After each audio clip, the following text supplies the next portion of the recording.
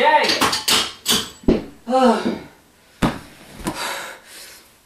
Hippo, could you pass me my wrench? There's a thing I need a wrench for. You know, gotta wrench it. Don't you mean spanner? He uses a spanner?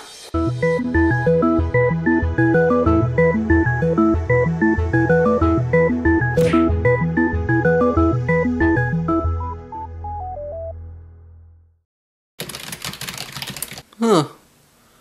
Well, how about that? The same thing. Come on then. Cough it up. No. Video games. Review. I ain't doing shit.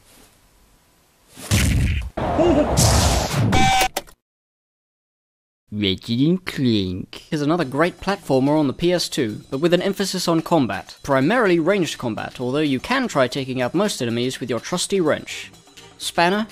Spranch? Yes.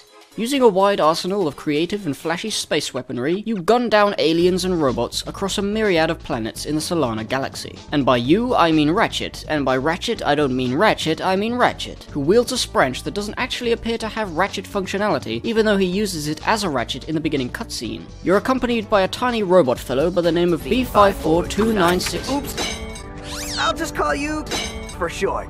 Let's talk about the weapons. The weapons in this game are very fun to use and cover any and every combat situation you can find yourself in. You've got the fast-firing, low-damage blaster, the flamethrower, a grenade weapon but as a glove, the rocket-launching devastator, and that's the end of the short list that I'm giving. But there are a bunch of cool creative weapons like the suck cannon that sucks in small enemies that you can then shoot as ammunition, the glove of doom which throws out tiny robotic minions that scuttle around and chomp enemies to death, and the morpho ray that turns enemies into harmless chickens. One of my favourite weapons from this game has to be the Visibomb gun, which is a remote-controlled missile with a camera. You fire and then immediately switch to a first-person view from the missile's perspective and influence its trajectory using your controller. This is really fun to use because you get to explore the level from a new perspective, and it's a good way to scout ahead to see if there's an ambush waiting, because most enemies in this game don't spawn. At least you don't see them spawn. As far as you're aware, they're always there, waiting for you to get close enough before popping out from behind a building to launch death untowards your face. Every weapon in this game is useful in certain situations. The way the levels are designed, the way the enemies are designed, where they're placed and how they attack gives a chance for every weapon to be the best weapon to use. It encourages you to collect every weapon you can, not just because they're so diverse and fun to use, but because you'll need every single one of them in order to have the easiest time possible. Sure, you'll end up deciding on your favorites, and some you'll find come in handy more than others, but you never regret a purchase. There's always a place where you'll need it. Take for example those flying enemies I just showed. They're really difficult to fight because they're airborne, which means anything that doesn't shoot upwards is not useful, and they're usually placed in areas where you can't reach them on foot, so you can't exactly run up and whack them with your spranch. They're also able to see and shoot you from very long distances, meaning that you'd need to be dodging their bullets in order to get close enough to shoot them at a medium range with your blaster, Tesla coil, bomb glove, or even to reach them with the taunter, which is a weapon that encourages enemies to run towards you.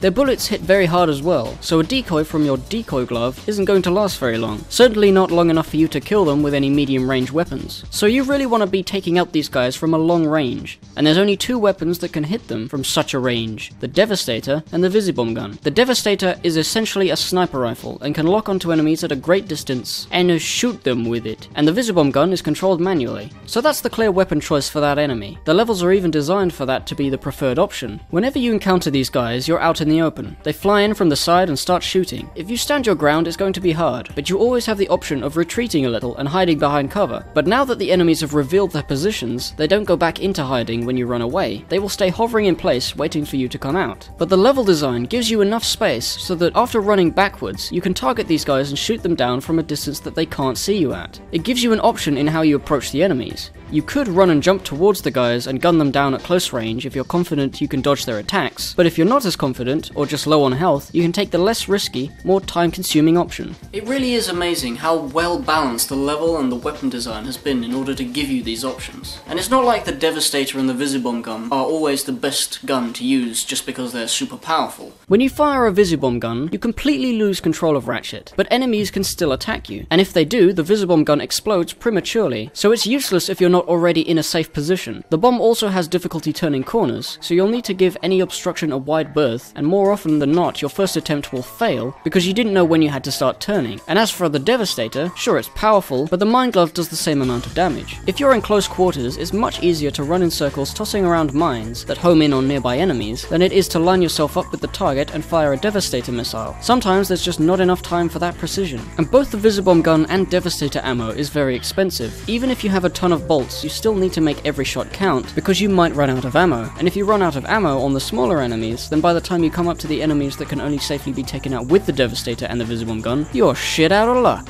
Basically, I'm just saying, all weapons have their advantages and disadvantages. The Pyrocitor is good for taking out large amounts of small enemies because of the damage cone. It's wide and the ammo is cheap, but you run out fast and the range isn't that great. The Suck Cannon has the advantage of free ammo, but the disadvantage of needing small enemies to suck up to become ammo. If there are no small enemies around, it's useless. Now, I could talk about every single weapon in the game, listing their advantages and disadvantages, and I will. I already talked about the Pyrocitor, Devastator, Suck Cannon, and Visibomb gun at length, so let's start it at the beginning. The Omniwrench 8000 is Ratchet's trusty branch. In terms of combat, it's definitely effective, but swinging it leaves you open to attack. It's good for dealing with small enemies in small groups. Bigger enemies tend to take a lot of hits. You can also throw the wrench in a boomerang-like fashion by crouching and pressing square. This is mostly useless unless it's thrown at a bunch of small enemies walking to you in a straight line. It's very slow, and you're unable to move until the wrench is back in your hand, leaving you defenseless. Its obvious advantage is that it uses no ammo and can take out a lot of enemies fairly easily, but you've got to get up real close and personal in order to do it. The Bomb Glove is a decent damage weapon with a decent ammo capacity. It's good for destruction while advancing in a straight line towards an enemy. It's bad at targeting flying enemies and anything that isn't directly in front of you. The Bomb Glove is a weapon you start the game with, and you'd think as soon as you get the new weapons this would become obsolete. But like I said earlier, each weapon has situations where it is the best possible choice. The Bomb Glove is effective throughout the game against enemies below you and directly in front of you, and enemies that are grouped together. The Blaster has a fast fire rate and a fast projectile speed, which makes it useful for interrupting certain enemies at a distance. As long as you have them vaguely in your sights, the auto lock-on will aim the bullets towards the enemy, and upon impact will incapacitate them for half a second, allowing you to get closer, or to fire again. It's also good for taking out enemies that can't reach you, and enemies in medium range that are airborne. The Glove of Doom is similar to the Bomb Glove in that you throw a sphere in the direction you're facing onto the ground. Out of the sphere emerges 4 little robotic minions that crawl around in the immediate vicinity. They home in on enemies and attack them, causing lots of damage. It only takes about 2 Agents of Doom to kill most enemies. The Glove of Doom is useful for when you're being attacked from multiple angles and can't concentrate on all enemies at the same time. You drop the Doom bots to take care of whatever you're not able to concentrate on. The cons are that they can only reach enemies on the ground and will prioritize the enemy that's the closest, meaning that they could all gang up on one enemy, leaving you to deal with 5 or 6. They also have a rather short range of detection and a small ammo capacity, which means throwing them too far away from the enemies and watching them amble around uselessly until they blow up is a big old waste of everything and is really annoying. The Mine Glove is again similar in that you throw mines onto the ground in front of you. They hover in the air and home in on enemies that come too close. Unlike the Glove of Doom, the mines don't move at all, so an enemy has to be much closer in order to activate it. To make up for this, the ammo capacity is much larger, so it's less frustrating to throw a mine too short or in the wrong direction. Unlike the Agents of Doom, however, the mines do not explode after a set amount of time. If you're able to lure an enemy into the path of the mines using the Taunter, then they'll end up not being a wasted shot. The Taunter is a device that requires no ammo and does no damage, but instead produces aggravating sounds that cause enemies to charge your position, providing they can hear it, essentially bringing them within range of your mines and other weapons. Of course, it's not always the best idea to have all enemies in the immediate vicinity flock to your current position, but on some levels you can use the Taunter to make enemies walk into a deadly force field, killing them. You idiots! You can also use the Taunter to increase the range of the mines from the Mine Glove. Gotta love that synergy. The Walloper is a melee weapon that lurches you forward with an electric punch. It's good for taking out ground enemies while charging forward, usually in one hit due to it being 3 times as powerful as your Spranch. And it's also good for quickly moving out of the way of incoming projectiles, since Ratchet is invincible for a few frames during the walloping. What this weapon is not good at dealing with is anything airborne and anything that likes running away, and in general is just less maneuverable. After you use any weapon, you have to wait a brief moment before you can perform another action. I'll call this the downtime of the weapon. The Walloper has a slightly longer downtime than the wrench, so if I get close enough to hit an enemy with the Walloper, I'd more likely just pull out the wrench and do some head smashes, because in the event that I miss, I'll be able to recover quicker and dodge away from incoming health reduction pellets, known as bullets. The decoy glove is more of a gadget than a weapon. The ball that you throw with this glove blows up into an inflatable ratchet and acts as a distraction, causing all enemies to turn their attention onto it. Even if they are looking right at you, they'll switch priority to killing the dummy. Now that's some impressive science. How do they do that? This weapon is really useful if you're in a sticky situation where enemies won't let you get your bearings. You drop a few down to keep them busy, walk away, turn around, and ready something like your bomb glove and then blow them all up. The only downside is that you can't have that many out at once, and they get destroyed rather quickly. You usually need to throw out 3 to buy yourself enough time, and that really chews through your ammo supply. The drone device is a ring of robot balls that fly around you and protect you from damage by exploding right in your face. You deploy them and then they stay until they run out of ammo, meaning that you can use it in conjunction with any other weapon or gadget. The low ammo capacity and low damage of this weapon keep it from being overpowered though. The Tesla Claw is a pretty powerful weapon that shoots electric. It doesn't require any precise aiming, you just sort of point it in the general direction of an enemy and it will hit them. It's pretty much Sith lightning. It's effective at medium range and targets a single enemy at a time. You can fire the electric continuously like the Pyrocitor, so the ammo runs out quick. Then there's the Morpho Ray, which is a joke, but it still has its uses. It requires no ammo, and if you hold the beam on an enemy for long enough, they will turn into a chicken. The tougher the enemy is, the longer you need to hold the beam on them. It's pretty fun to use, but its drawback is that you need to be pretty close and the beam doesn't interrupt the enemy's attacks like any other weapon would, making it difficult to morph them before they can hit you. And finally, the Rhino. Often touted as the best weapon because of its extreme power. The Rhino is essentially the I-Win gun. It one-shot wipes out everything in the nearby area and has an ammo capacity of 50, meaning you could easily clear an entire stage with it. The reason I don't consider this the best weapon in the game is because of the one factor that I've not yet mentioned when it comes to comparing the weapons: the price tag. The Rhino is available quite early on in the game in Blackwater City, but for an incredibly steep price. A price that would be impossible to attain at that point without hours of monotonous farming for bolts, the game's currency. And farming isn't fun. You get the majority of your bolts from smashing crates in various parts of the scenery, like lampposts. You get some bolts from enemies too, but the majority comes from the crates. The thing is, crates don't respawn if you die. There's essentially a finite amount of bolts on any given planet. So once you've got all the bolts from all the crates, you've got to go to another planet and break all the crates on that planet, and then go back and forth, and it just takes so long. There is a glitch that you can perform that allows you to farm bolts from some instantly respawning crates, but it's out of the way and requires you to do some very specific things, so it's not like something you can do accidentally. And I suppose if you really want the Rhino early on in the game, then you should check the script before recording. And I suppose if you really want the Rhino early on, this is the way to do it, but it's not advisable, honestly, to get the Rhino this early, because it's essentially the I-Win gun. You get it and all the combat is rendered meaningless. You just go, they'll get dead. Dead again. No, you're not even a challenge, you know? It makes the whole combat experience of the game boring and pointless, and, you know, it's just all the other weapons become useless even though they're fun to use. You think, oh, it's not as powerful as the Rhino. I'll use the Rhino. I don't like it. The only time you'll probably have enough bolts to buy the Rhino is near the end of the game, providing you don't buy that many of the other weapons, giving you a choice between saving your money for some heavy firepower in the late game at the cost of having a harder time dispatching certain enemies throughout the game, and having an easier time with enemies throughout the game only to have less firepower near the end, when things start getting difficult. I personally prefer having access to all the other weapons and just skipping the Rhino, because I hate farming, and it's not really that crucial. You can complete the game fine without it. It's just sort of like a boost if you're having trouble. And I'm so great, I never have any trouble ever. Okay, so that's all the weapons. And how do you get them? You buy. You buy with cash money. Speaking of cash money,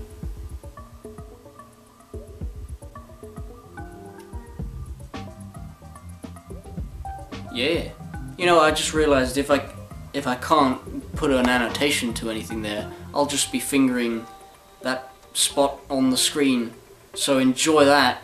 in the future, if that is what happened. At the beginning of every planet, there's a Gadgetron vendor, where you can buy weapons and replenish ammo. Not all weapons are available for purchase from the start. You need to progress through the game in order to buy the more expensive weapons on other planets. What this means is as you progress through the game, the variety of ways to kill an enemy increases, and the level design changes to accommodate this with more variety in enemy placement and such. When you arrive on a new planet, you'll naturally go to check what the new weapon is at the vendor, and 9 times out of 10 you won't have enough bolts to buy it yet, even if you collected every single bolt from the previous planet. This may seem like an annoyance, but it's actually a good thing.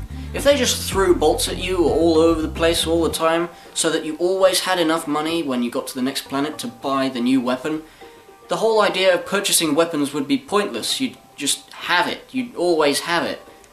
You may as well just be given the weapon as soon as you arrive on the new planet. It's all about the money management, making decisions about what to buy, whether to go for a new weapon, saving up for the Rhino, or even upgrading your health, which is expensive but really helpful in the long run. Then there's the optional gadgets you can purchase, like the Gadgetron PDA, which allows you to buy ammo wherever you are, which means you'll never run out of ammo as long as you have enough bolts. But buying ammo from the PDA is twice as expensive as buying it from a fixed vendor point. So you lose a lot of money, but you don't have to worry about ammo anymore. But if you don't buy the PDA, you just need to get better at conserving what ammo you do have, and it's like balancing your skill at the game and the farming that you need to keep up with all the money that you're spending, and it's good game design. And the best thing about all this is that you never think about it. You never feel like you're getting bogged down doing some goddamn bolt taxes. You're just playing the game, killing bad guys, smashing crates and collecting bolts, and making these money management decisions as they appear. It's just a fun. Well, that was long-winded and tedious. I didn't need to say any of that. I just could have made a sweeping statement.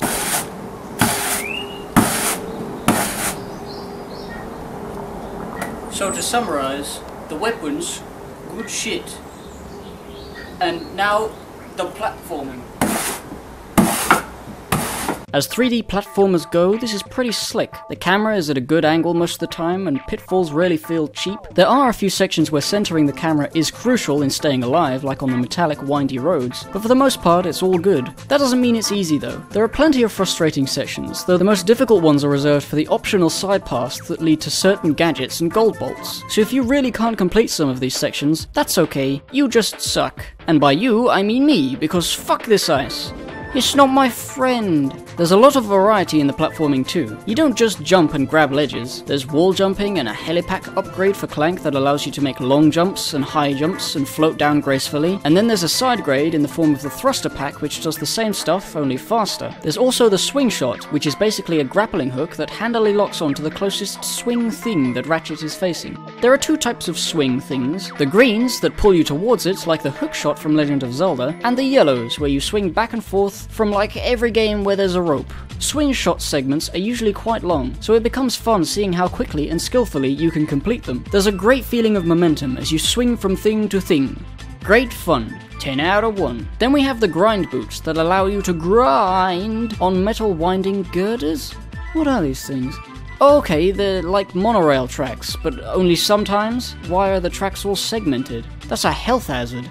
Anyway, grinding is also fun and fast-paced, but also more frustrating. To grind, you jump onto a grind rail and automatically equip the grind boots, and are locked into place. You have to jump to avoid obstacles that appear on the tracks, and on some grind rail segments you need to jump sideways onto parallel rails to avoid undodgeable obstacles. The frustration of grinding comes mostly from the camera placement and the inconsistent grind speed. The camera is usually placed in such a way to give you a very short window to react to whatever obstacles are coming up. Sometimes it's incredibly short and feels like it would have been impossible to dodge on the first try. The problem is only amplified by the inconsistent speed of grinding. It attempts to stay mostly the same speed, but occasionally will speed up or slow down, throwing off any rhythm you might have had going. I mean, look at this. There are bombs on the line which can either be destroyed with the wrench or jumped over. Both actions require very specific timing in order to work. A fraction of a second early or late will get me hit, so I try hard to get the timing down, but due to the camera angle and the speed fluctuations, it's near impossible to keep it steady without trial and error, or dumb luck. Fucking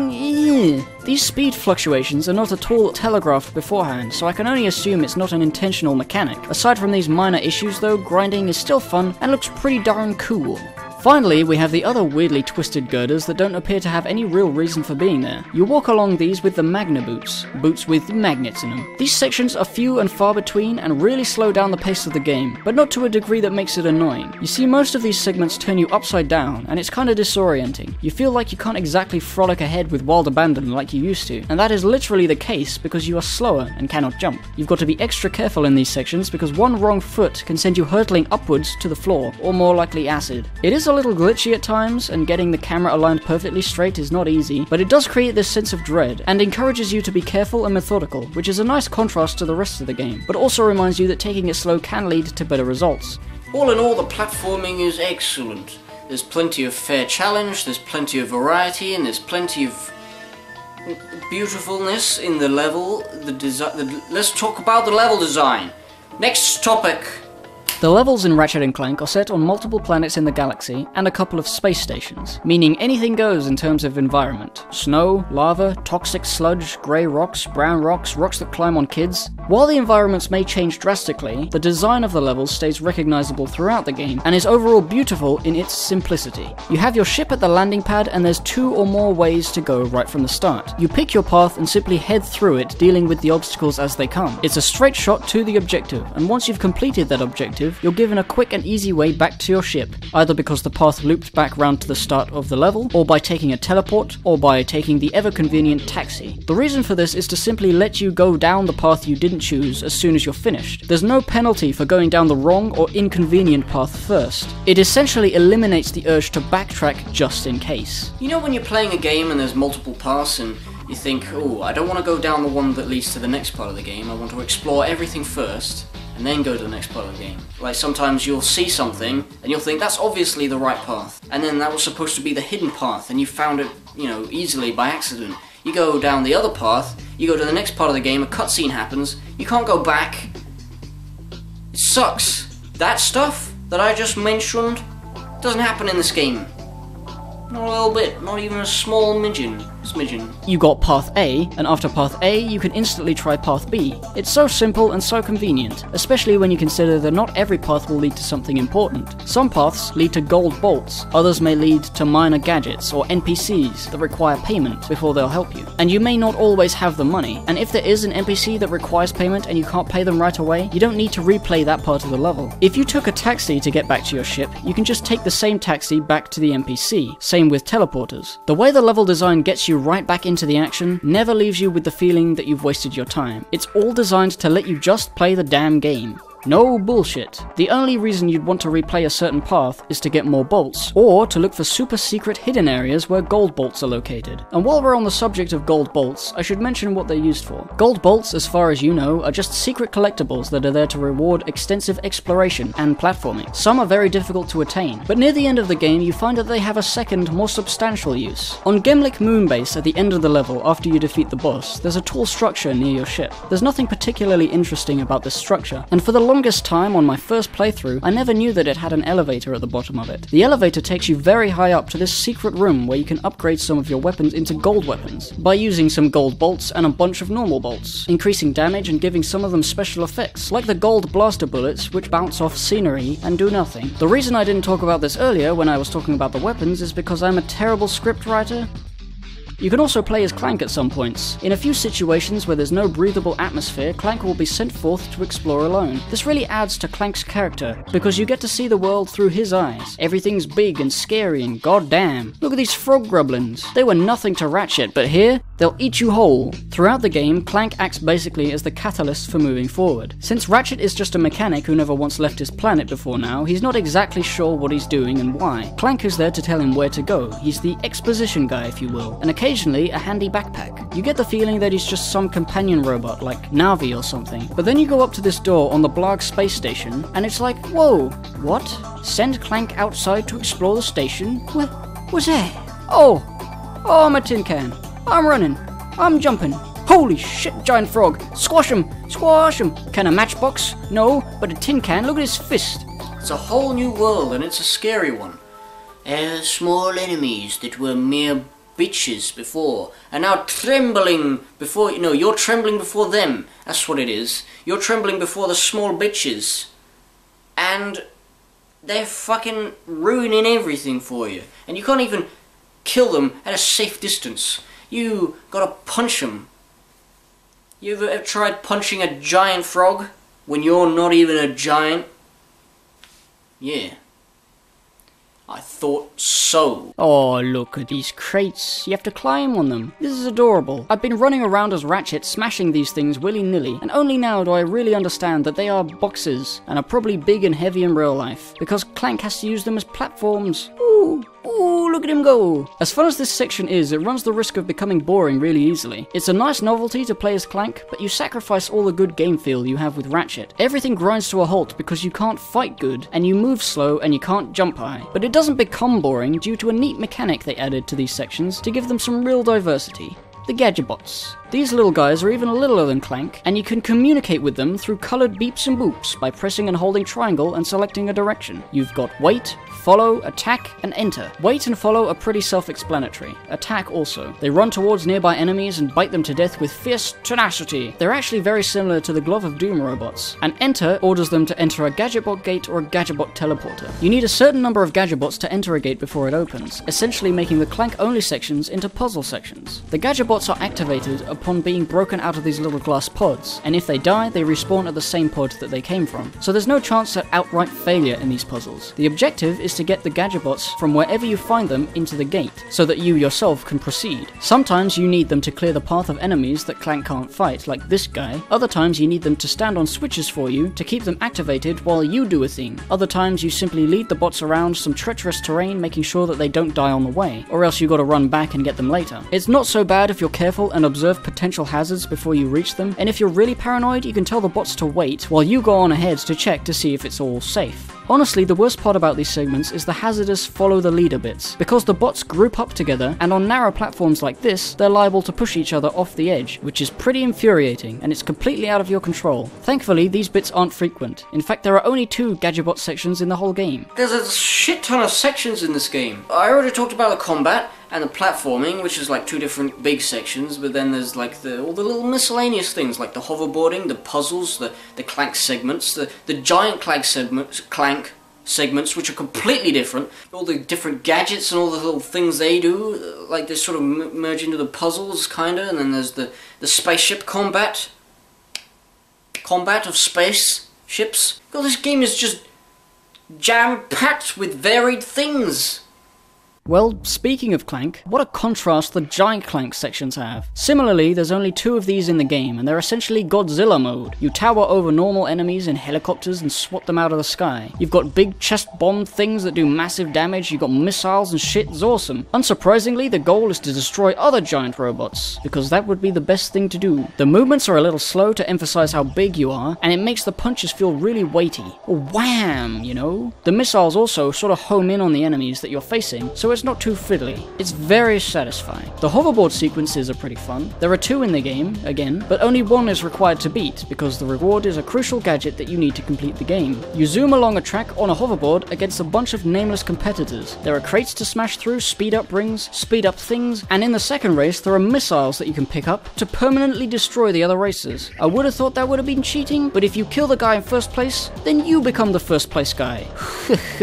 I win. In general though, hoverboarding is difficult and annoying due to the odd controls. Turning seems to accelerate as you hold left or right. If you tap a direction, nothing seems to happen, but if you hold it for half a second, woo! Off you go. And the other races are just too fast. If you miss a couple of the speed up rings or things, then you're going to lose because your default speed is much slower than theirs, which doesn't really make much sense. The hoverboard you acquire was owned by the current hoverboard champion, Skid McMarks. And if it's supposed to be really good because You can't even buy these! why are these guys so much better? Where do they get their boards? Completing the Blackwater City race gets you a platinum zoomerator, which allows you to do tricks during the races for a little extra boost. But I could never get the hang of this. You just sort of tap combinations of L and R buttons while holding directions, and if you land properly, you get a boost. But if you don't land properly, you crash. Honestly, the risk is not worth the reward. I usually fumble around with the controller trying to do a trick or two, and then if I manage to land, I'm in a weird crumbly position, and then I fly off into the sea. Hoverboarding is one of the less enjoyable parts of the game. Gadgets are the doohickeys of the Ratchet and Clank universe. They do things. You got gadgets that help you around like the aforementioned swing shot and grind boots, and ones that get you through specific obstacles like the trespasser and the hollow guys. Shall we go through them one at a time, just like we did with the weapons, with the great advantages and the disadvantages? Shall we do that, children? Yes, we shall. Yes, we shall, treasure. Hey! Hey! Shut up! We already talked about the grind boots, swing shot, hoverboard, platinum zoomerator, Gadgetron PDA, helipack, thruster pack, and the magna boots, so let's start with the trespasser. The trespasser is used to open certain doors throughout the game. Walking up to the appropriate terminal will initiate a hacking minigame of sorts. You have to rotate the rings of lasers to activate the lights around the outside. There's no timer, so it's not really difficult. You just gotta mess around with it for a minute or so until it's solved. The trespasser puzzles are pretty good, if a little easy. The hydro displacer is another puzzle-based gadget that can only be used in specific areas. You use it to displace water by sucking it out of one of these water tubes, and then depositing the water into another tube somewhere else. It's basically a tool to raise and lower the water level to allow you to either swim up to a high ledge where it would otherwise be too high to reach by jumping, or to break blockages that would otherwise be underwater while the water is gone, because you can't fire a gun or swing your wrench while swimming. It's a very simple gadget, and the puzzles aren't really that tough to figure out. Most of the time, you just use it whenever you see the opportunity to do so, and the puzzle will be solved. But if you get it wrong, your only penalty is having to swim back and try it again. And since there are only two settings, with water and without water, it will only take 2 tries at most to complete it. The Sonic Summoner is a weird one. It's a helmet that you wear that allows you to temporarily recruit a sand mouse, which is a small critter that lives in a cylindrical house in the ground and flies around in a saucer and shoots enemies for you. Quite weird, and mostly useless because it's temporary like the drone device, but has the added disadvantage of only being in a few select locations. In order to sonically summon the sand mouse, you have to wear the helmet and walk up to the mouse house, at which point he appears and shoots enemies for a while until he runs out of ammo. The thing that's really quite useless about this gadget is that the sand mouse isn't even that effective, and usually isn't placed in an area where you'd need the help that he provides, coupled with the fact that the helmet itself looks stupid, and you've got yourself one of the least important gadgets in the entire game. The Persuader, on the other hand, is incredibly useful. It gives you discounts from Gadgetron vendors, and the discounts vary. Some weapons are straight up half price, others shave off a few thousand bolts, but either way, it's a must-have item. Though it doesn't discount the Rhino because that's sold by a guy in the back alleys. The metal detector detects metal, specifically bolts that are underground. You hold down circle and the metal detector will tell you how close you are to uncovering some via the pitch of the tone and the color of the waves. Yeah, sounds like a song name. It's good because you don't have to take it out all the time and check to see if there are bolts nearby. If you're in an area where you can find bolts, a little icon will appear at the top of the screen. So yeah, metal detector's good, no reason not to have it. The O2 mask lets you breathe oxygen. It's required for when you visit Auxon due to its poisonous atmosphere, and it also lets you breathe underwater, and in space. It's also got built-in, you don't even need to equip it technology, so there's no menu hassle-frassle. I give it a 10 stars. The Bolt Grabber. These are becoming progressively more self-explanatory. The Bolt Grabber grabs bolts from further away, so you need to do less running. No downsides. Very simple. The Map-O-Matic lets you see any secret hidden areas on the map highlighted in green. This is useful for late game when you're trying to collect gold bolts. Some of the gold bolts are very difficult to find without the Map-O-Matic, so it's certainly a good thing to get. The Codebot, conversely, is not a good thing to get. I mean, it's not a bad thing, it's just I don't know why it exists. It is a gadget that opens exactly one door in the entire game. A door to a room that has bolts in it, and just one gold bolt. It seems like a bit of a waste of a gadget. Why not have a door open with any of the other already perfectly fine gadgets? It may as well have been a keycard. In fact, that's exactly what it is. Why is it a robot gadget? Why has it got a face? It leads you to believe that you can now open a ton of previously inaccessible areas. But no, just that one room. Maybe it had other uses, but they got cut for whatever reason. In any case, this is the worst gadget.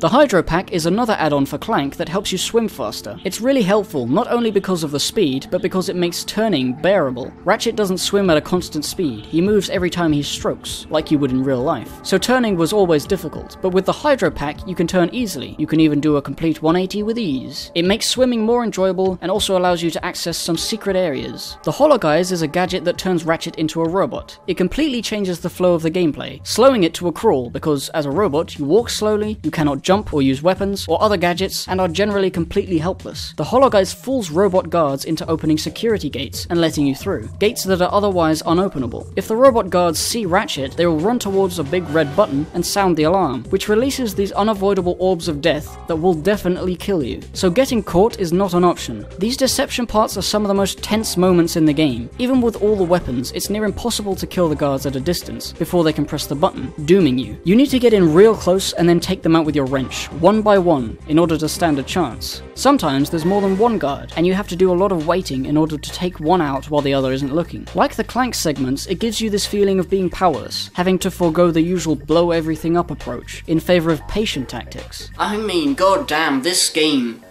is better at building tension in a stealth deception scenario than Assassin's Creed, because there's actually a penalty for being caught. The pilot's helmet lets you pilot fighter jets, as opposed to the transportation vessels you ride to go from planet to planet. There are only a few fighter jet sections in the game, and you can't play them again after you've completed them, which is a shame because they're great fun. You fly around in a big old place and have various objectives, usually just to shoot some things. You have a machine gun and a rocket launcher that has limited ammo. You shoot down smaller enemy ships to pick up health crates and ammo crates. These segments aren't very difficult, aside from the one boss battle you have while in the fighter jet, and it ends rather abruptly. I really wanted more. And I think that statement is indicative of Ratchet & Clank as a whole for me. There's a lot of weapons and gadgets and minigame-esque sections to this game that there's just so much stuff. On paper, a game like this probably, you know, it would fail, it would flop. It's just a lot of different things, they all work. They're all good. Some are better than others, of course. You can see all these different things, you're like, I don't know whether I care about that, really. Who cares about hoverboarding? Nobody. You've got too much quantity, and not enough of them are polished enough. You know, I would have liked to see more polish to the space combat, for instance. I would have liked to seen a bit more of just more stuff to do in the Clank segments. Overall, it's a great game, and you should definitely have played it by now. If you don't have a PS2, well, get one. I mean, it's the best console, isn't it?